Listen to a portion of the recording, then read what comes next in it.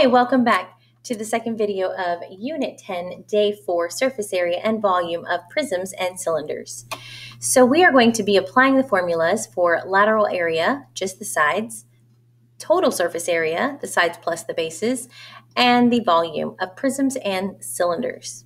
Okay, so my first shape here, I can see I have hexagon or pentagons for my bases, and then I have rectangles, of course, for my sides. This is a prism, so we'll use our prism formulas, okay?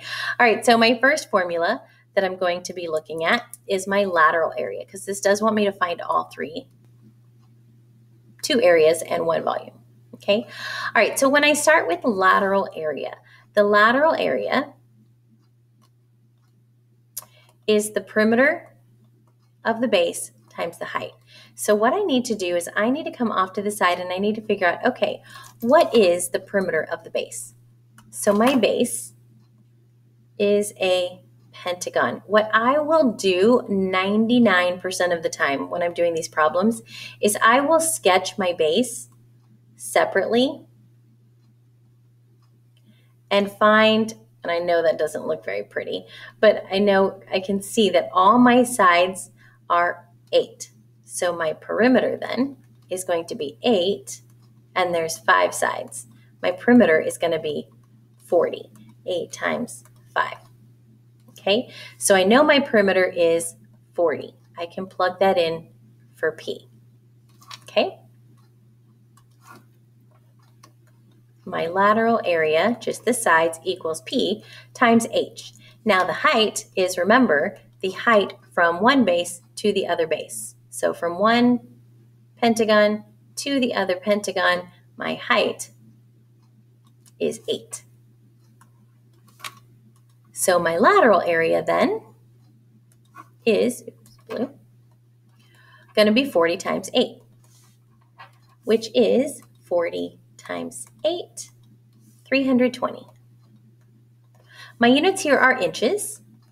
And since it's 40 inches, my perimeter, 8 inches all the way around, 40 inches times 8 inches, and its area, we know our units are squared.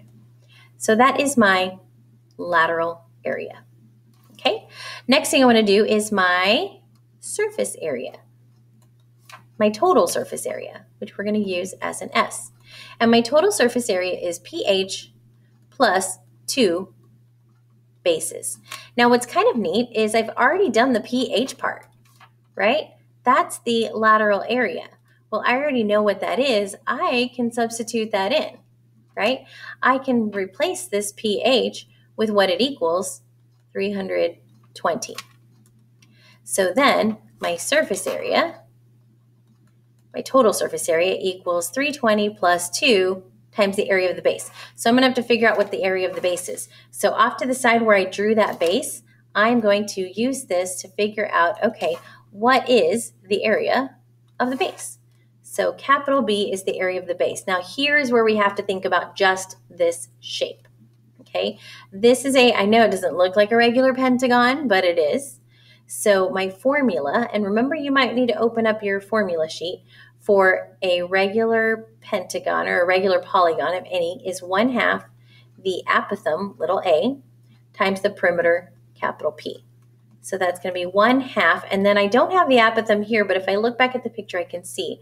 Remember, the apothem is that distance from the center to the side, which they told me is 5.5 inches. So 1/2 of 5.5 inches times P, which we already found the perimeter. It's 40. So my base, the area of my base is going to be 1/2, I'm typing in the calculator, times 5.5 times 40. That's going to give me 110. And again, if I wanted to add the units in, I would say, okay, it's 5.5 inches and 40 inches, so inches and inches, inches squared, okay? So my base is 110 inches squared. Okay, my total surface area then is 320, that lateral area, plus 2 bases. 2 times 110 is 220. So my total surface area then is 320 plus 220, which is 540.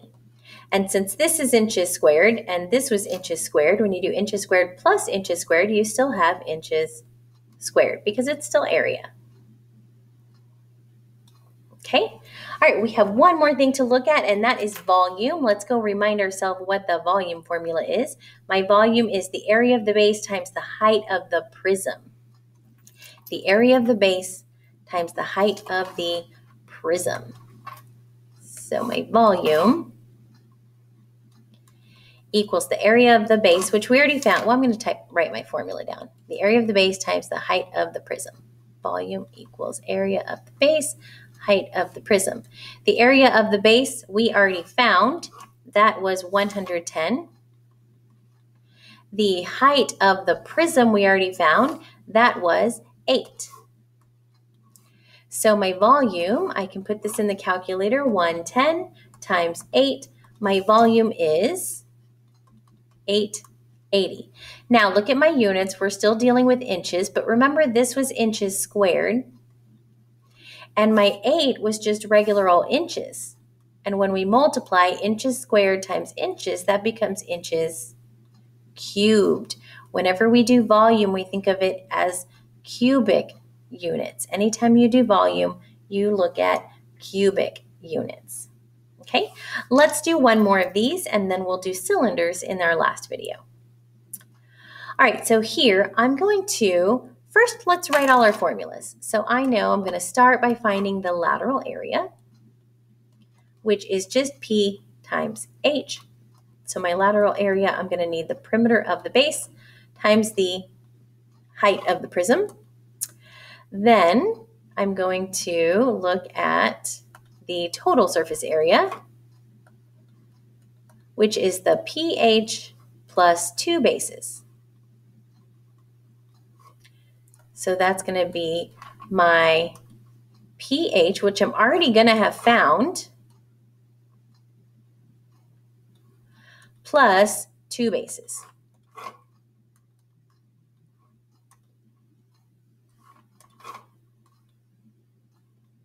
Okay, then volume, which my volume is the area of the base times the height of the prism. So my volume is going to be the area of the base times the height of the prism. Okay, the first thing I always do is I say, well, let me see if I can figure out what my base information is. I always start with base information. So the perimeter of my base, well, first let's figure out what is the base, right?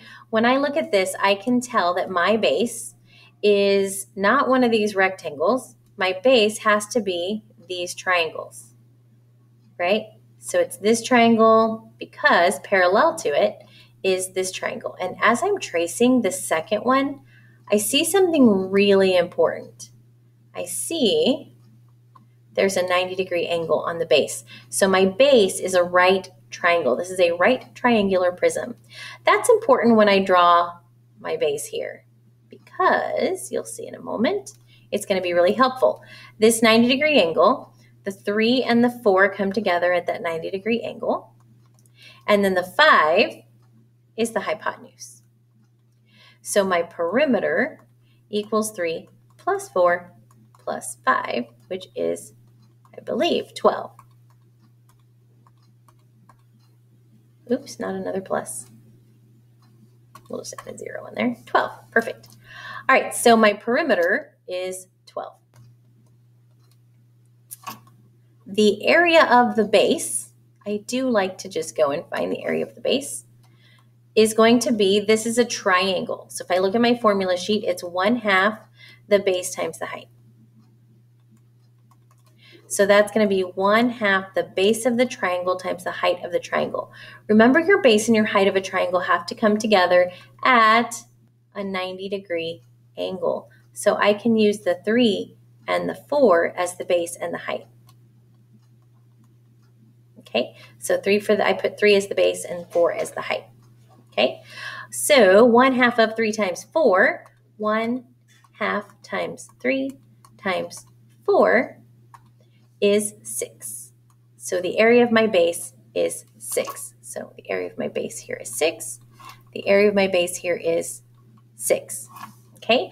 All right, so then as I'm working, that's all I need from my base is the perimeter and its area. So now let's go back and see if we can find our answers.